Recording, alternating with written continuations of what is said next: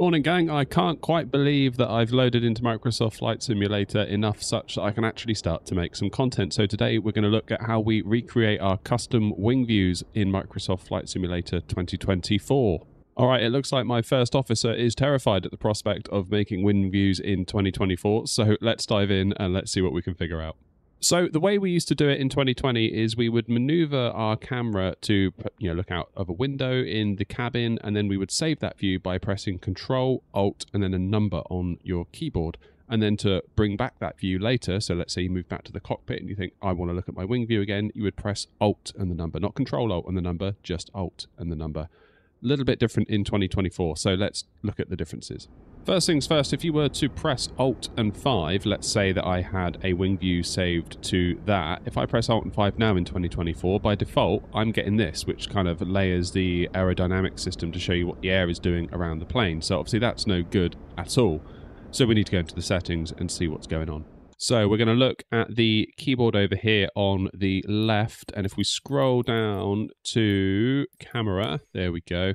And if we go to cockpit camera, we come down. Where are they? Here we go. This is what I was looking for here. Load custom camera 0 through 9. So 0, 1, 2, 3, 4, 5, 6, 7, 8, 9. And you can see here that we've got Shift and F1, Shift and F2. And then to save it, you've got keybinds for save custom camera 0 through 9. And to save it, again, it's Shift and F5. Shift and F6. So to save it, you would do Shift and F5, and then to look at it, you would do Shift and F1. So it's kind of like you've got two sets of numbers. That seems a bit weird to me. I would like to go back to the old system of Control, Alt, and a number to save, and then Alt and a number to recall it. And if it means having to get rid of like things like the aerodynamic system that's bound to Alt and 5, then so be it. So let's get started and go through. So to load custom camera 0, I'm going to click into here, press Alt and 0, and we're done. And it wants us to create a new profile for the keyboard because it's the first change we've made to the keyboard profile. So I'm going to go ahead and do that now. I will call it my custom keyboard, and we'll apply this to all aircraft. Set as default. Yeah, we'll do that because we want that to be the one that kind of is selected when we load the sim. And now it's just a case of going through the rest. So for custom camera view 1, I'll do Alt and 1. That's fine. For number 2, Alt and 2. You can see where this is going, can't you? We're going to go all the way through here. Finally, we're done. We've got Alt and a number all the way through. That's brilliant. So let's come down to where we save the views, and we're going to do the same thing, but this time it's going to be Control, Alt, and a number. So for custom camera 0, click into it, Control, Alt, and 0, done. And again, just like before, we're going to run through and just adjust the numbers. There we go, and we're done. So we've got save custom camera view 0 through 9 all set to their respective number. So it's Control, Alt, and the number. And then to look at the views once we've saved them, it's just Alt and the number. One other thing you'll need to do, of course, is to remove anything that is currently mapped to say Alt and a number. So for us, we found the aerodynamic overlay system was mapped to Alt and number 5. So if we go into the search, do search by input, type Alt and 5, and then you can see toggle CFD. What you can do, we can just go into here and then delete it just by using the delete key on your keyboard, and we're done. Okay, so now we are back in the cockpit, and you can see here I've got an Xbox controller connected. If you don't have an Xbox controller, you can always use your keyboard to move around.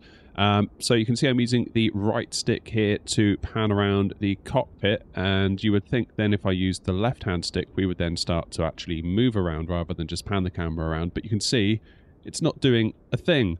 So what we need to do, we need to come up to the top here and change the camera type from free look to fixed look, which I think is the opposite of the behavior I would expect in 2020. So that's an interesting point. But now you can see my right hand stick and my left hand stick on the controller are both working in concert, and we can move through the cabin.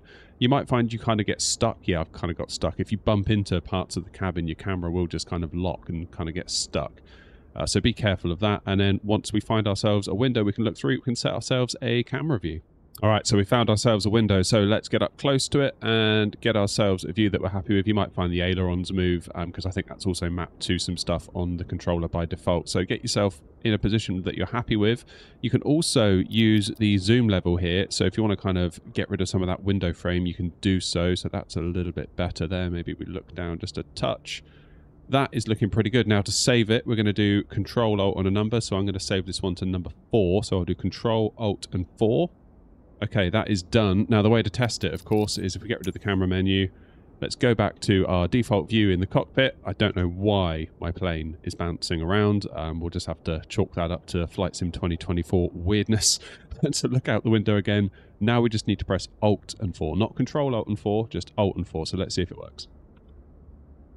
And there it is. Happy days. That is exactly what I would expect to happen. Now we can go back to our main cockpit view. I've got a button just mapped on my joystick for that. And if you want to add any more, you can, of course. You've got, potentially up to 10 combinations, 0 through 9.